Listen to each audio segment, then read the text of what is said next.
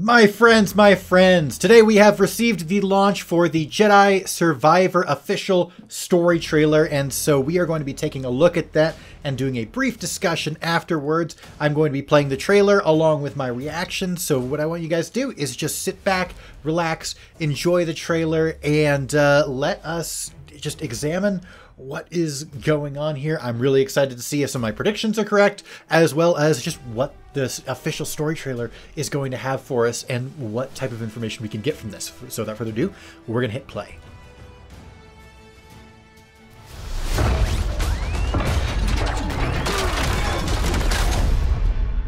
It's been a long 5 years. 5 years later. So this is 9 ABY? Or 9 BBY, I think? We've tried to resist. No. 11? 11 BBY. Sounds right.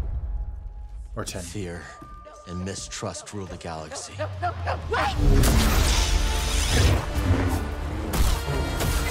sounds like the Pirates of the Caribbean Cal. music a little bit. Look into the fire. Okay, so we got Marin. I love those. It will warm you. Keep you company. But left unchecked, it will consume everything until there is only ash. How could you let the galaxy fall to this unworthy machine of an empire? Hope may feel beyond our grasp. But I think we finally found somewhere Okay, we the got Zephyr Empire can't Temples. reach us. Imagine. No more looking over your shoulder. A place that's worth fighting for. No matter the cost. Is that Marin? As a playable companion? Alright. I don't think it quite revealed as much as I had hoped that it would, but it is still really interesting. I think some key takeaway points are stuff we already knew from interviews. Things like the crew from the original game from the Mantis don't all agree on what they should be doing next.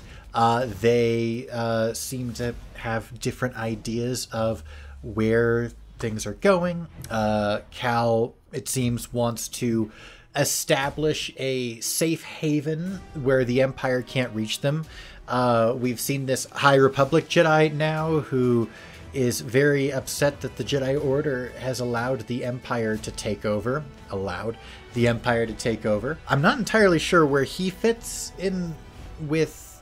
I mean, he seems to be the main villain, I think. We did have that Powan from the first trailer who has not shown up since.